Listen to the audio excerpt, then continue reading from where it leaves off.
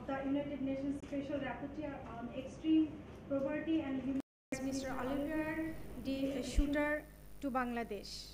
A very warm welcome to everyone attending here in Dhaka and also to those joining us via the live stream on YouTube. Oliver D. Shooter and his team have been in Bangladesh since 17 May and have visited Dhaka, Rangpur, Kurigram, and Cox's Bazar, assessing the situation of poverty as well as the steps being taken to address it. Mr. D. Shooter will today present us with his preliminary findings from the visit and recommendation to the government. Copies of Mr. D. Shooter's end of mission statement will be circulated here and also available online in English and Bengali on the Special Rapporteur's website srpoverty.org. Press photographs are also available to download at the same website. Following Mr. D. Shooter's presentation, I will be opening the floor for questions here in the room and also via YouTube, where you can already add your questions to the box. Mr. D. Shooter, the floor is yours. Thank you very much, and a very warm welcome to all. Thank you for attending this press conference, at which I will provide certain preliminary observations based on my 12 days visit in the country. As you know, special rapporteurs are appointed by the United Nations Human Rights Council as independent experts to report on certain topics, thematic areas, such as, in my case, extreme poverty. And we do this inter alia by these country visits that we perform at the invitation of the governments concerned, who, by inviting special rapporteurs, show their willingness to cooperate with the United Nations human rights system. So let me start by expressing my gratitude towards the government of Bangladesh for having cooperated thus with the United Nations human rights system by inviting me to this country. I'd like to thank all the public officials whom I met at different levels of government for their willingness to engage with me. And of course, I would like to thank the many civil society groups, non-governmental organizations, academics, unions, and people living in poverty who shared with me their lived experiences and allowed me to better understand the challenges facing this country. The visit was facilitated thanks to the Office of the United Nations Resident Coordinator and to the logistics support from the UNDP. Let me again thank them for their support. Bangladesh has been making tremendous progress in the fight against poverty in recent years. It is measuring this progress by using two poverty lines. One is the upper poverty line, measuring poverty. The other is the lower poverty line, measuring extreme poverty. Under the upper poverty line measure, the country has reduced poverty from 48.9% of the population in 2000 to today 18.7%. Extreme poverty, the below poverty line measure, has shown equally impressive results. In 2000, extreme poverty was 34.3% of the population, more than one-third. Today, it is 5.6%. And these are measures from the Bangladesh Bureau of Statistics, with whom I had extremely interesting exchanges on their regular preparation of the household income and expenditure surveys. This is quite remarkable. The general progress of the country is to be saluted as a major achievement. At the same time, general figures say little about how people in poverty experience their condition, and of course, not all society have benefited equally. First of all, we see that at the same time that poverty is being reduced, poverty has increased, which means that the government perhaps should do more to make sure that economic growth benefits equally all parts of the population. And secondly, much of this is fragile because many households are just above the poverty line and have not been able to make savings and accumulate assets, allowing them or climate-related shocks. It is striking, for example, that in a survey concerning the capital city of Dhaka, 51% of people in poverty had recently fallen into poverty as a result of the COVID-19 pandemic and of recently increased costs of living, particularly inflation of food prices. In other terms, the general progress is real, but it remains fragile. More importantly, perhaps, during my stay in the country, I spoke to many NGOs, to many unions, to human rights defenders, to members of the Dalit and Ashi communities. And I'm very concerned that many of them live in a climate of fear. The Digital Security Act that was adopted in 2018 is a legislation that is ostensibly meant to address the risk of terrorism. It is in fact misused to harass academics, think tanks, NGOs, under various pretexts that make it difficult to maintain a vibrant civic space and to hold the government accountable. Between civic space, the ability for unions and NGOs to function on the one hand, and economic and social rights on the other hand. You cannot expect a government to invest for the people, to invest in healthcare, in education, in social protection, in housing, if the government is not held accountable.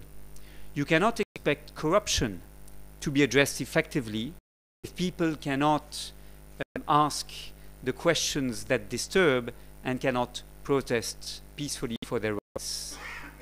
You cannot expect wages to increase to provide workers with a decent standard of living if unions are repressed and unable to exercise their rights.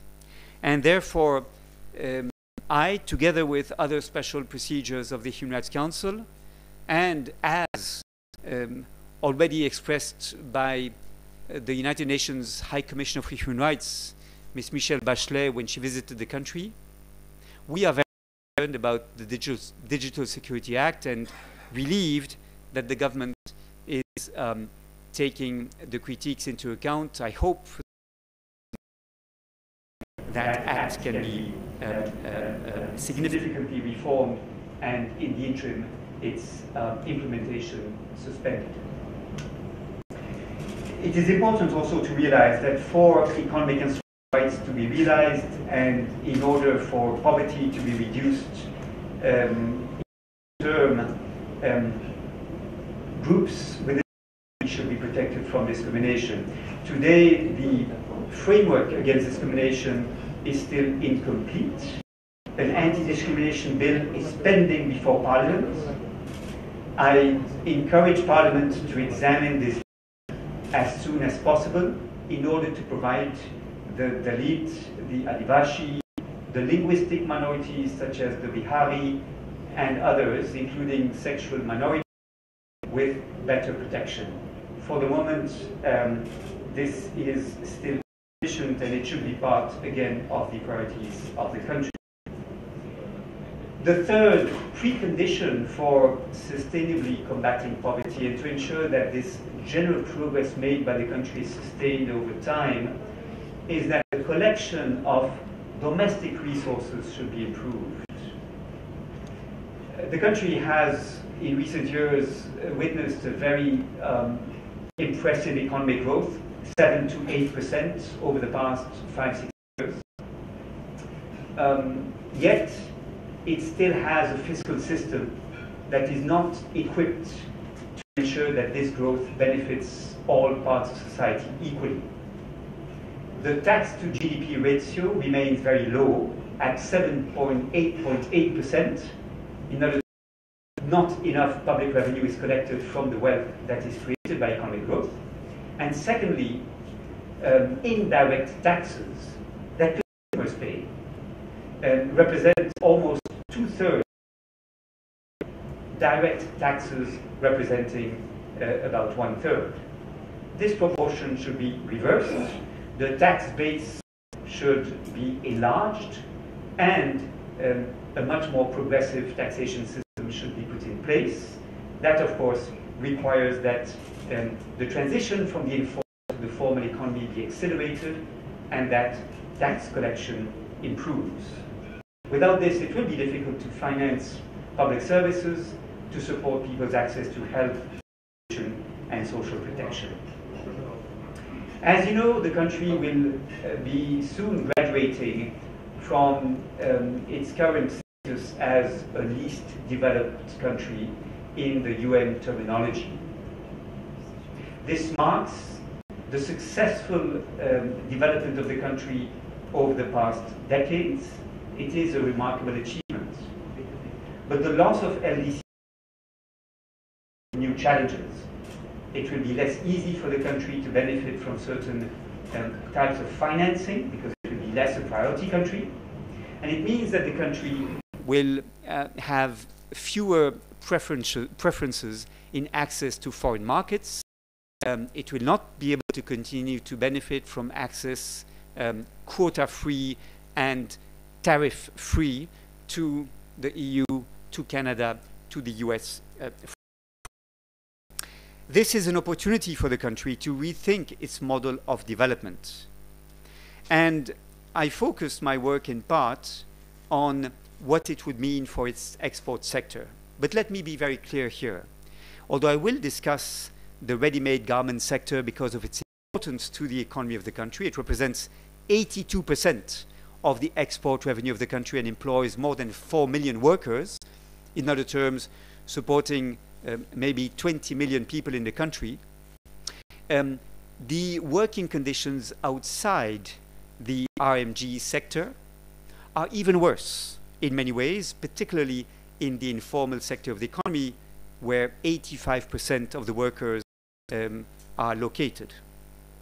And I spoke to many informal workers, to street workers who have to support constant harassment by the local goons, or who have to pay bribes to police officers if they want to be able to continue to produce on the sidewalks. I spoke to people who work in their home, workers who are subcontractors to larger factories and who do not know who buys their produce and therefore cannot protest the very low prices they receive from intermediaries. So there are many issues in the local economy that deserve to be addressed and that should be a priority for the country. The reason I focus in my remarks on the ready-made garment sector is simply because of the importance in the export revenue of this country, of that sector, and because I met with a large number of unions, workers' representatives, and indeed factory owners during my stay. What I can say here concerning the RMG sector is that the cost competitiveness of the garment exports from the country still continues to reside chiefly in the wages being relatively low. The minimum wage in the RMG sector has been set at per month since 2019. The Minimum Wage Board has reconvened a few days ago in order to examine whether this wage should be increased, and very clearly such an increase should be decided as a matter of urgency. This is both because the costs of living have increased significantly since 2018 when the last revision took place, but it's also because the country can afford to better pay the workers in the RMG sector. In fact, for most of the garments that Bangladesh produces, the price that the suppliers receive from the buyers are lower than what the buyers pay when they source from other countries. And although the unions demand an increase of the minimum wage up to 23,000 taka per month, an independent NGO, the Asia Wage Floor Alliance, has calculated that in order to support a family of 4, a worker in Dhaka would require 51,000 taka per month to meet the expenses of education, housing, healthcare. In other terms, a significant raise is necessary, and that, I think, is responsibility of the Bangladeshi government, of the Minimum Wage Board, but it also is a responsibility for the buyers. Now, since the Rana Plaza incident 10 years ago, in April 2013, significant progress was achieved in improving the working conditions in the RMG sector. Health and safety has been improved, fire safety in particular. Many big brands have joined the international accord on fire safety and health and safety in the Bangladesh ready-made garment sector, and they have agreed to finance remediation efforts by their local suppliers in order to strengthen the structure of the buildings, avoiding that buildings collapse on the workers, and to better protect health and safety on the workplace. But little was done. And the big brands continue to play a very perverse role by imposing improvements in health and safety at work, and at the same time demanding to be provided with low-priced items that they then sell on high-value markets in the global north. I call others to do their part in order to improve not just health and safety, but the wages of workers in the RMG sector. And let me be very clear. Buying companies, the international brands, have a duty to practice due diligence across the supply chain.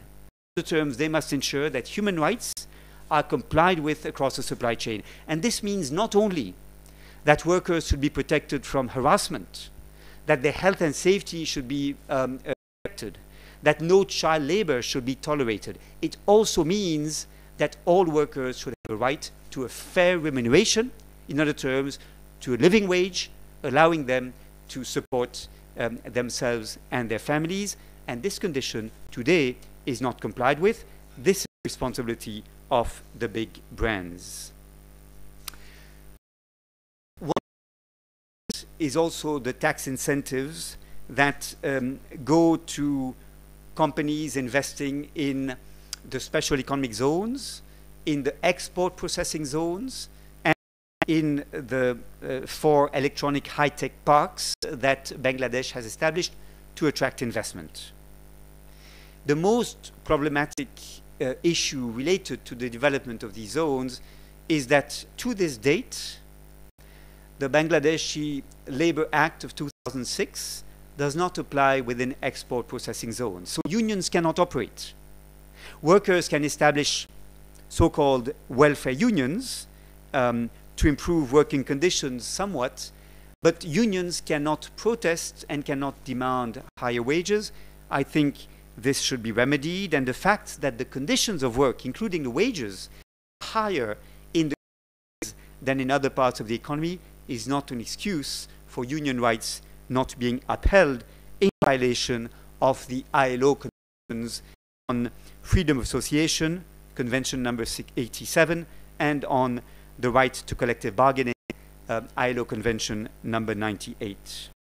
I also believe a cost-benefit analysis should be made to ensure that the tax incentives benefiting investors in the special economic zones and the export processing zones amount depriving the state from public revenue that it badly needs in order to finance public services and social policies.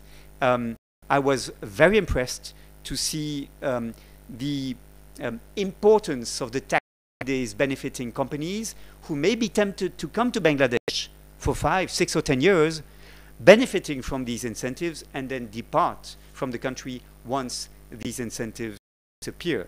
And that is a big risk that Bangladesh is taking with the regime it has put in place.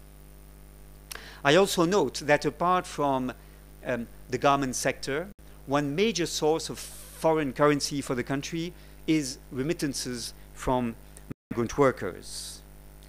In 2022 alone, the equivalent of 22 billion US dollars were shipped back to Bangladesh from migrant workers having migrated abroad, and the flux of out-migration is continuing. In 2022, more than 1 million people left the country in order to seek employment, particularly in Gulf countries and in some other countries such as Jordan and others.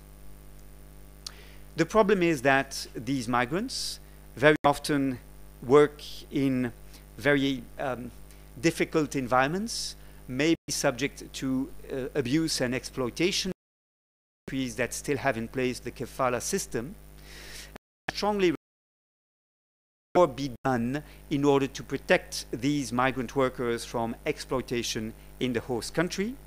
For example, the host countries could be encouraged to ratify the most important conventions that could protect these migrant workers: the 1990 International Convention on the Protection of the Rights of Migrant Workers and the Families, or the 2011 ILO Domestic Workers Convention 69. I think that would be important, and it would be important that these countries of destination abolish the kafala system to avoid putting migrant workers at risk. During my visit to the country, I spoke to many academics, experts, think tanks, unions, NGOs working on social protection, and I was very struck by the patchy system of social protection the country has in place. In fact, the system of social protection has developed in a very ad hoc fashion, supporting particular groups of the population, sometimes very narrowly defined, without any systematic view of whom should be covered against which life risks. So we have a patchwork of social protection schemes that are poorly coordinated with one another, that provide very low coverage in total, and that often provide very inadequate levels of benefit. And the system is very badly skewed towards a very narrow portion of the population. Most of the money, the lion's share of social protection, goes to the pensions for civil servants. And many others in the country are deprived of any form of social protection whatsoever. I was also struck by the fact that certain social protection schemes require that people be put on a list that is maintained by the local ward councillor, whose task is, inter alia, to identify families are at risk of poverty, that are below the poverty line, and that therefore deserve support under certain targeted schemes targeting vulnerable groups. The problem is if you don't have the right connections, if you don't vote in the place where you reside, if you are considered to be of the wrong political affiliation, you will not be placed on this list. And many people I spoke to told me that in order to be on the list, either you must have the right credentials and the right connections, or you must pay a small bribe. And so in poverty who cannot pay that bribe, which not usually is worth a few months of allocations, will simply not benefit from social protection. So the system is not working as it is, and although the intentions of the government are sound, implementation is still failing.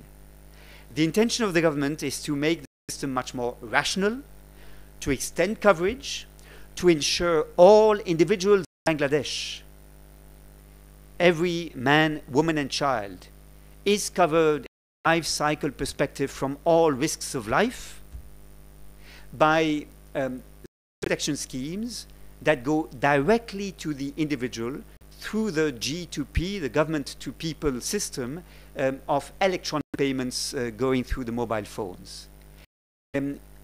That is a promising objective, although some people may be left out of this system and should have access to, physical provision of support if they don't benefit from the electronic payment system, if they cannot manage the online applications.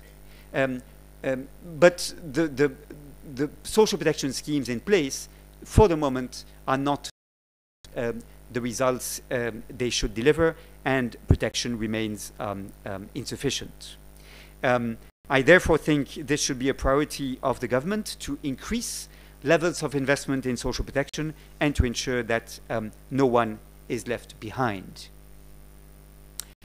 During my stay in the country, one of my most moving experiences was in Cox's Bazar, where I was able to meet with Rohingya refugees in the 33 camps in which they are hosted nearby Cox's Bazar. As you know, more than 950,000 Rohingya refugees, in fact 977,000 today, have been country, most of them in 2017, to escape genocidal acts committed by Myanmar. These refugees today live in these 33 camps that are fenced. 2019, 30,000 have been moved to the island of Bhasan Char, and I was shocked by what I saw. These people today depend entirely on humanitarian support. There are very few opportunities for these people to make income-generating activities. Although a new volunteers program was put in place, it only concerns a handful of refugees, really. And they are denied the right to have access to employment or the right to start a business. The UN agencies and NGO partners have launched an appeal through the 2023 Joint Response Plan for $876 million to be able to provide support to the Rohingya refugees, but also to 450,000 Bangladeshis from the region who deserve humanitarian support. And the response of the international community has been grossly insufficient. Only 17%, $176 million, have been pledged to date. That is scandalous. Bangladesh should not be left to shoulder the burden of the presence of the refugees on its own. These agencies should be much better supported in their work. The World Food Programme has been forced in May to reduce the value of the food vouchers it gives from $12 per month per person to $10. And on the 1st of June, it will be reduced further to $8 in a context in which food inflation this year was about 8%. That means that in the camps, children are undernourished, the rates of malnutrition will increase, the rates of stunting will increase, the development of the child in that context will be endangered, and the families are growing desperate because they lack perspective, given that they cannot be to Myanmar and they cannot be interacting with the host community. This is, of course, a responsibility of the international community. It is also, in part, a responsibility of the government of Bangladesh. I very strongly encourage the government to seriously consider access to the employment market for the Rohingya refugees.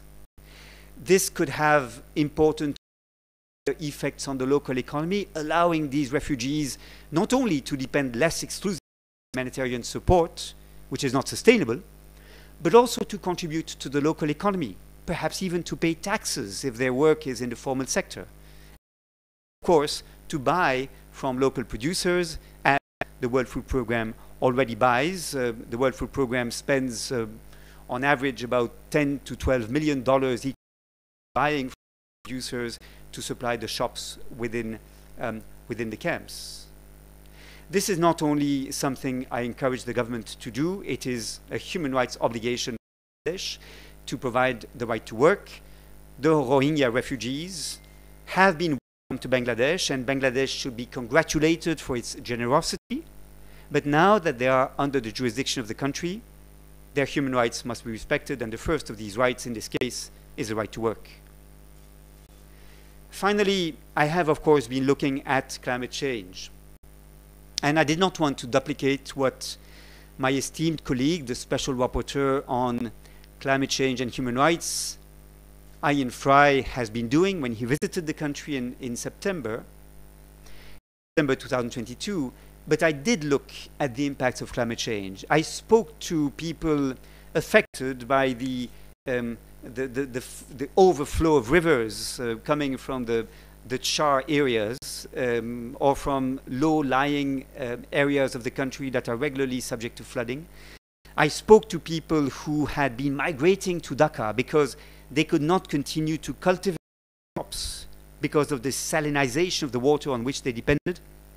I spoke to people in the north, in Kurigram, who were affected by droughts. And the country has a very large number of climate migrants already to deal with, internally displaced persons who try to escape the impact of climate change. Bangladesh should receive much more support from the international community in developing and funding its adaptation strategy. Today, the Green Climate Fund is grossly underfunded by the rich countries. Not only they contribute too little to the fund, but in addition, the proportion of resources that go to adaptation as opposed to mitigation is grossly insufficient. And so Bangladesh is largely left on its own in having to cope with the impact of climate change. So I encourage rich countries to do much more to support Bangladesh, which is really on the front line of climate change and must receive much more support to deal with this challenge. At the same time, Bangladesh is aware that more needs to be done for the internally displaced within the country. We have today more than 10 million people in the country who have been displaced as a result of climate change, and this figure will continue to increase. Some of them have migrated to informal settlements in Dhaka. Where they arrive, they have no social connections. They sometimes have no officially recognized address.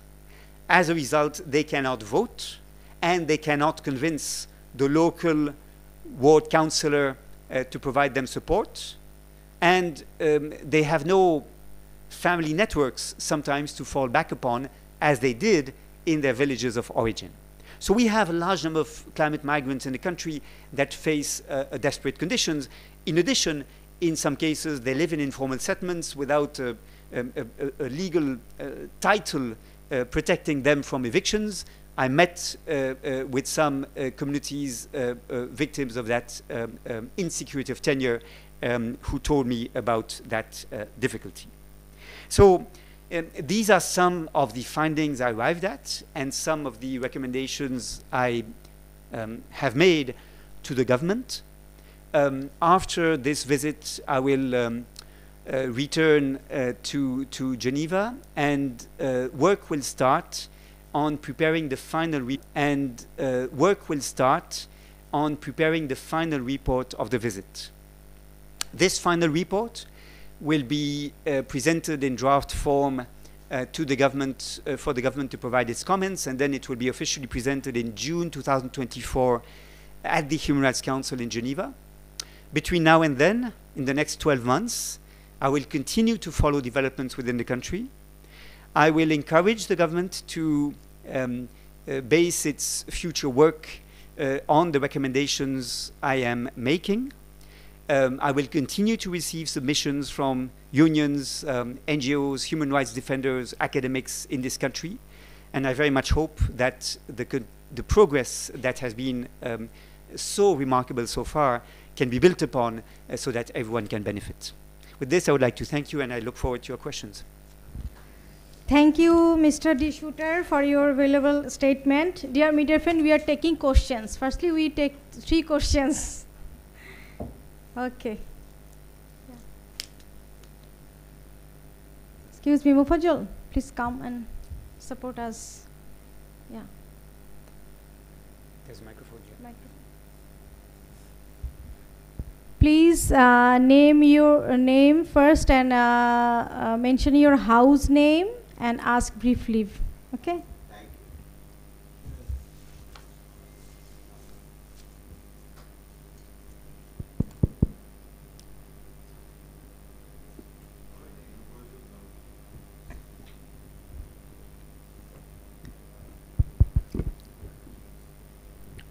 Thank you. I'm Shahriar Zaman. I'm a reporter working in Bangla Tribune. You said that you were shocked that Rohingyas are not allowed to work. I am really shocked, as you are talking about human rights, right? The ultimate human rights of Rohingyas is the repatriation. No mention about that. That's the first point. And the second point is, you also said that out of $876 million, only 17% were materialized or procured. Would you urge the international community to increase their contribution instead of putting burden on Bangladesh, which is also burden? I'd like to point out that when the Rohingyas will work, definitely the local community, they will lose their work. So what is the human rights of our Bangladeshi people who will lose their job? So when you make the final report, please mention also that. Thank you. And also these 2 questions, that human rights of repatriation and also the contribution. Thank you.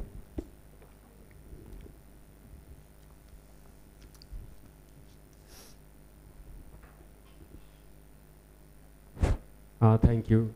Excellency, my name is Mohsin. I work for Delhi Shamokal. I mean, after listening to your remark, I mean, so many questions to ask, but I will stop by asking 2. I mean, after listening your opening remark, it gives me a feel like what the government basically claim regarding reducing the poverty in Bangladesh, that actually in statistics, not basically happen in the ground. Do you understand me? Yeah. So my question is, I mean, what actually you basically observed the situation? I mean, is those statistics basically made, I mean, published by the government regarding the success of reducing poverty line and other things? Is those true? And my another question regarding, you basically asked for an 51,000 taka for this RMG sectors minimum wage. I mean, I can bet in this room, except this UN personals and 7-8 journalists may be getting more than 51,000, except every single one is having lower wage. So are you asking the government for this minimum wage for only for those RMG workers or for all? And do you have any statistics? What is the minimum, I mean, the average wage in Bangladesh? Thank you. Thank you. Panto, yeah. I'm sorry. Just a supplement on the poverty issues. I mean, please name your house. My name is Panto Rahman. I work for a television channel, Channel A. You mentioned that poverty level decreases to some extent and increases the the discrimination or kind of gap between income, right, income inequality. So can you just draw a straight line? What actually your observation from your from this trip, from your trip? A straight line on poverty level, where actually Bangladesh is now. Yes, thank you.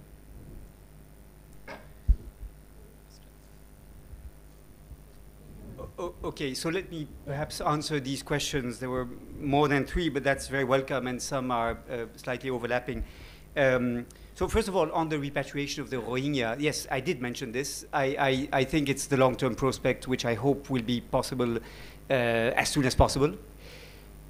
As you know, the conditions for repatriation are not present at the moment. The Rohingya rightly expect first to be able to return to their lands that they occupied before fleeing the country. Secondly, they expect to have citizenship rights in Myanmar that Myanmar is refusing to provide to them. And thirdly, they expect that security conditions be met. For the moment, if they return to Myanmar, they risk their lives and security. And so no one believes today repatriation is realistic, but I do believe that Myanmar should bear the responsibility for this, and that more pressure should be placed on Myanmar to make the country much more hospitable to the Rohingya. But yes, that should be the long-term prospect, absolutely, and the Rohingya would certainly not disagree with this. The support to the Joint Response Fund of the agencies working around the Rohingya, I mentioned, I think I was very explicit on this, the need for the international community to do much more. I deplore the fact that international donors are not doing more. This crisis was high on the agenda of the international community in 2017, but now it's below the radar. That is not acceptable. And I reiterate my demand, indeed my expectation, that the donors wake up to their responsibilities in this regard. Absolutely. That being said, I think providing access to work for the Rohingya would not deprive the local population from employment opportunities. It would actually create employment opportunities. Many of these Rohingya could be paid incomes that could be re-injected in the local economy. Some could start businesses and create a dynamic southeastern part of the country. And many studies show that these multiplier effects can be significant and more than compensate for whatever competition there may be for jobs in the country, in the region. On the statistics on poverty, I have great respect for the work of the Bangladesh Bureau of Statistics. They have a very robust methodology to assess progress in the fight against poverty. And I think we are all impressed by the progress achieved so far, that the household income and expenditure surveys demonstrate. As I mentioned, just to take one figure, which I'm repeating, in 2000, extreme poverty was 34.3% in the country. It is now down to 5.6%. That's remarkable as achievement, absolutely. But you know, as Special Rapporteur, my job is also to look at what lies ahead in terms of challenges, the outstanding problems that remain, and that is the reason why I focused on other issues than these general figures. In fact, I encouraged the Bureau of Statistics, who agree, that in the future they may wish to move beyond income and expenditure surveys to look at multidimensional poverty. In other terms, looking also at nutrition, education, healthcare, housing, beyond the question of income alone. It may well be that your incomes increase, but if, for example, the school fees you have to pay or the hospital fees you have to pay increase, you will find yourself not better off but worse off. And the Bureau of Statistics agrees that multidimensional poverty should be addressed in the future in their work. I also encourage them to disaggregate indicators by gender, by age, by ethnicity, in order to address the question of disparities, potential disparities between different groups in the country.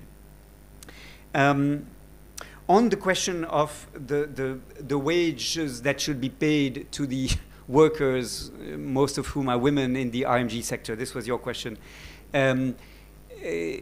What the unions demand is 23,000 taka, which is almost tripling the current level of minimum wage, although the current average wage paid in the sector is not 8,000, which is the minimum. It's around 10 to 12,000. That is for the compliant factories. There's also a group of non-compliant factories where wage theft is common and where wages may be below the minimum wage without this being very easy to assess. And I'm in a delicate position because on the one hand, I do understand that the costs of living have increased and that for many workers in the RMG sector, it is difficult to live even with 9,000, 10,000 taka. On the other hand, I know that many people in the country are in a very dire situation, would like to be employed in the RMG sector, where at least people get paid on a regular basis, right? Although I should say that when the COVID-19 pandemic hit, many international brands just canceled their orders, did not take responsibility for this. 150 factories temporarily closed and laid off workers who were without any revenue. And that, I think, is completely irresponsible, showing the need to bring these international brands to account in order for the industry to be able to provide much more protections to the workers, including by increasing the level of wages. But if your question was, is the situation worse in other parts of the economy? Of course it is. And I met with many people who are informal workers, often self-employed, living on really poverty wages, barely able to survive, who indeed manage with even low levels of income. The reason I discuss RMG workers is simply because I have lots of information on this, visited factories, spoke to people. So as others, I depend on the information I receive to provide a full picture of the situation in the country. I think I responded to the questions that were raised. If I haven't, please don't hesitate to call me back to answer. Thank you for 3 next questions. Yeah.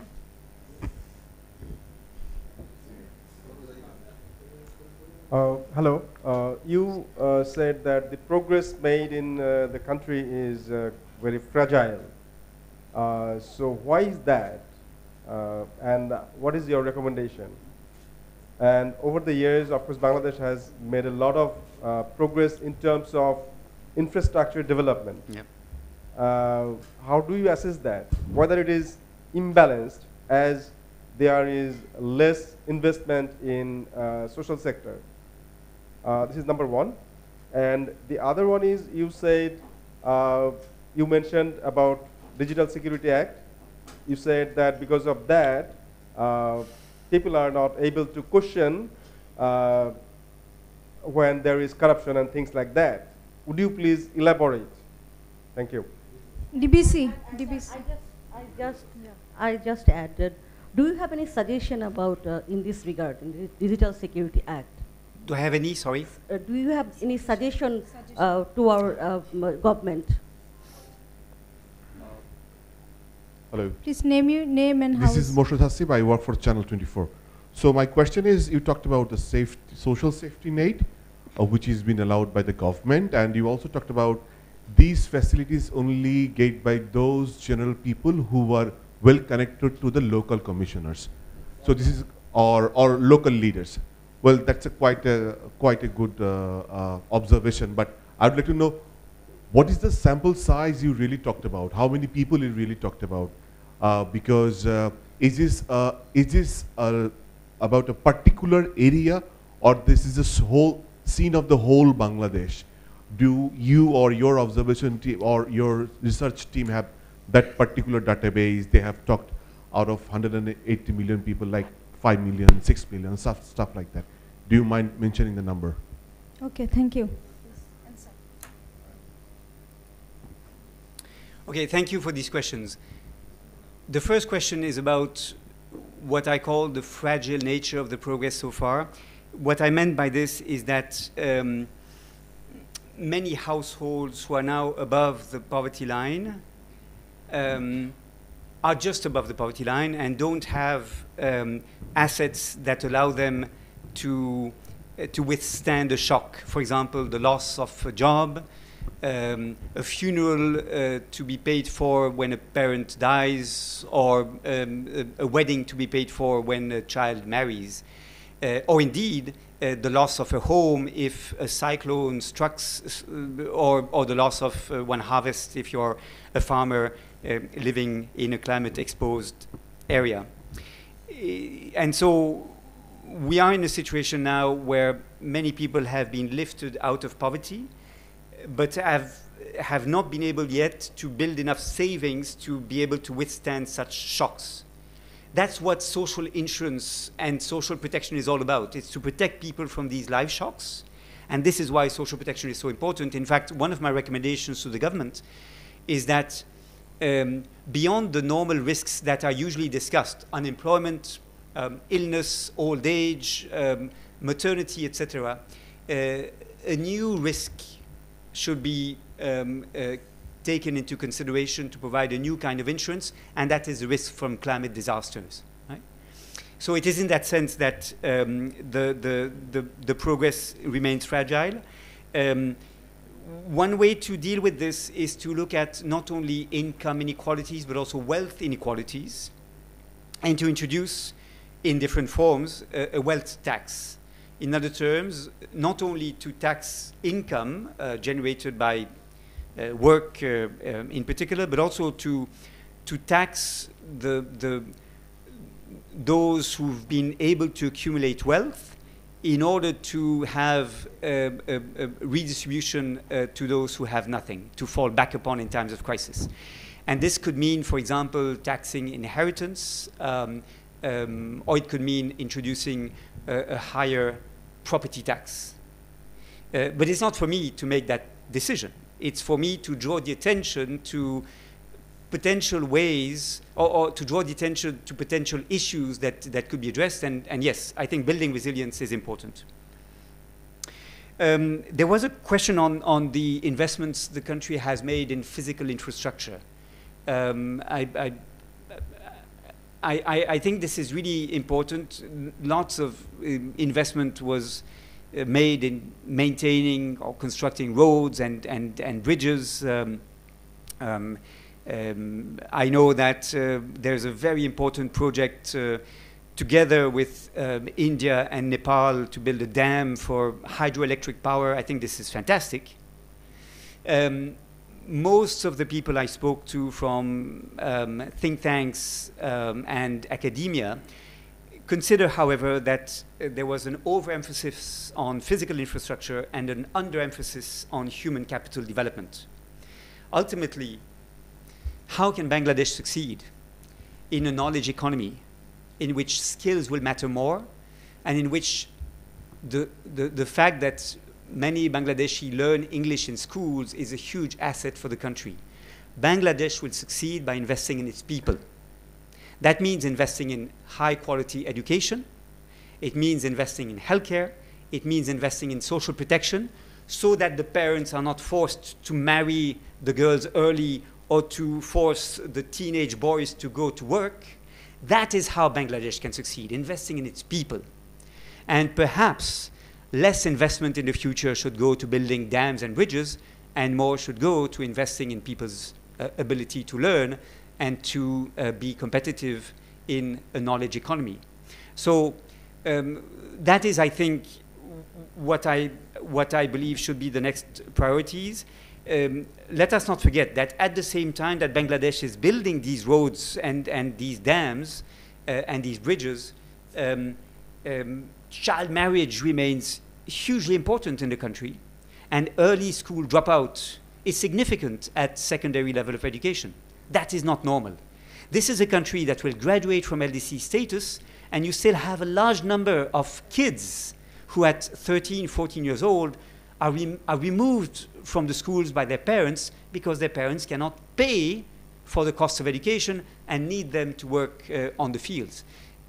That, I think, is deeply problematic. There is a modern Bangladesh that is succeeding, and there is one that needs more support.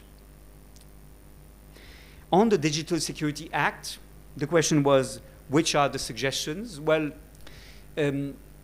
I discussed this with the government, and particularly with the Ministry of Foreign Affairs. I am not the first UN expert to express my concern over the Digital Security Act.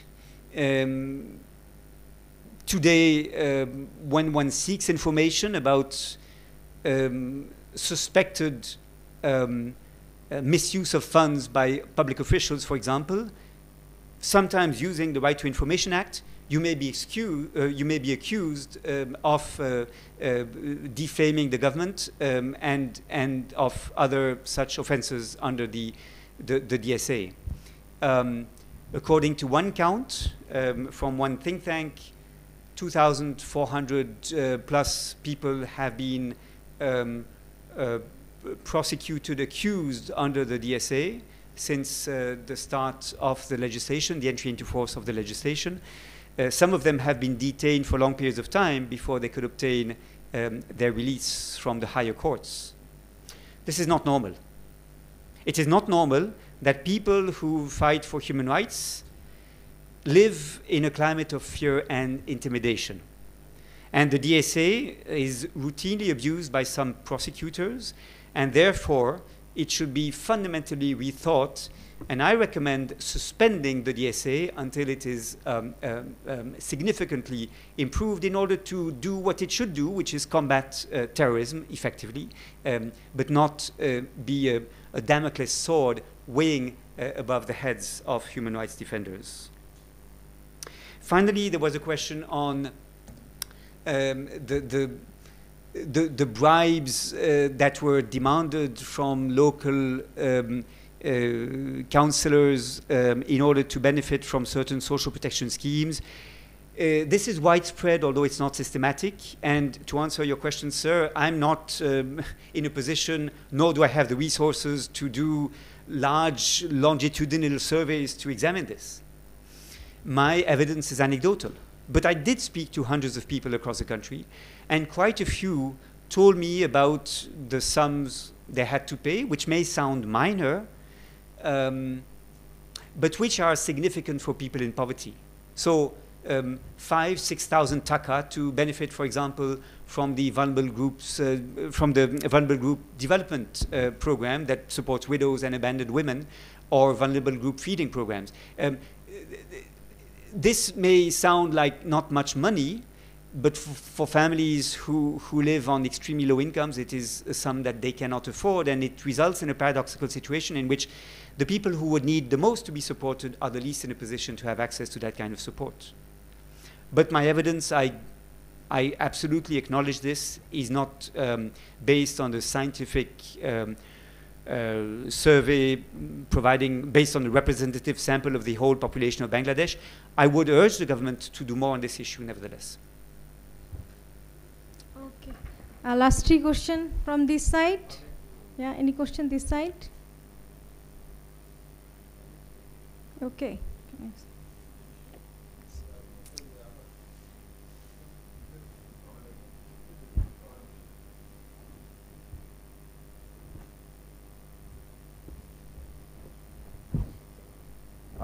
Shooter, just I want to know something about the wages of the UN volunteers who are working in the Cox's Bazar camps, because you have just mentioned about the WFP decision to reduce the monthly food grants for the refugee, which is now perhaps $10 right now. So what is the, there is a huge criticism about the big salaries of the UN volunteers. So my guess is that this $10 is just 1 hour or half an hour income of an UN volunteer. So on the human rights angle, how do you assess the situation where this is a huge discrimination? And if the UN volunteers you can reduce your own wages, it could surplus the grants for the refugees. Am I clear? I'm not sure I got the question. I know the question is about the volunteer program of the... No, I'm asking about the UN expenditure on account of the salaries of the UN volunteers is huge. And so, what do you recommend, whether they should reduce their salaries to provide better support to the refugees? I mean, you have mentioned it's $10 only for a month of the food bill, which is a half an hour salary of an UN volunteer there. Is this a realistic situation or acceptable on the human rights angle? Mm-hmm. Thank you. That was last questions. Okay. Look, I have no comment to make on this. I am... this is a question to be asked maybe to the Office of the High Commissioner for Refugees or the UN High Commissioner for Refugees. These people work under difficult conditions, having, spending time abroad, and the UN wages are what they are. I have not decided on these wages. I myself am a volunteer, so I'm not paid for what I do. I do this because I believe in the power of human rights, and I am the first one to say that the refugees deserve much more support. But the salaries are a minuscule portion of the total support, that the weight of the salaries are a minuscule portion of the total cost of hosting refugees in the camps near Cox's Bazar. But frankly, I don't have any figure to provide, nor indeed any sensible reaction to your question. This is a question you may ask to UNHCR. Thank you. Thank you, everybody and colleagues. We are closing the press conference. We have a tea and coffee in the lobby. Thank you, everybody.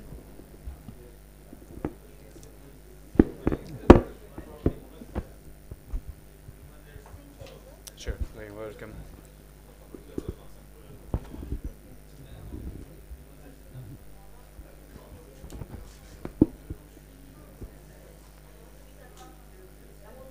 Please take your press release copy.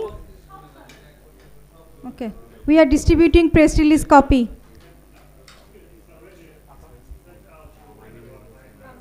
Okay. We have print copy. Thank you. Yeah. Thank you for your art.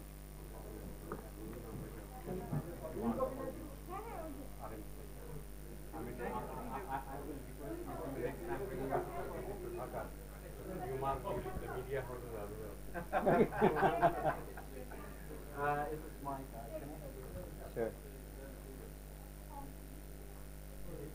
Please. Thank you. Sure, welcome. I love the country, yeah. I didn't know Bangladesh before coming here, but yeah, I travel much